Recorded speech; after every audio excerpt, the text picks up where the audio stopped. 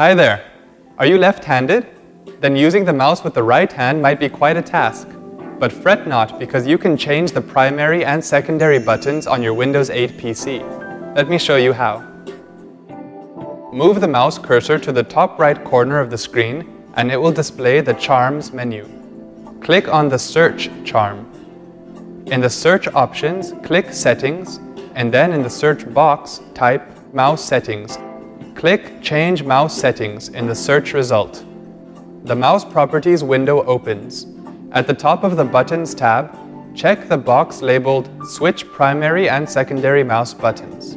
The moment you check the box, the mouse will be switched. Right-click will now function as left-click and vice versa. So, to exit this menu and click OK, you will actually need to right-click on it. Wasn't that simple? For more such easy-to-follow tips, keep watching. And if you face issues on your PC you need help with, just call iYogi. Good karma.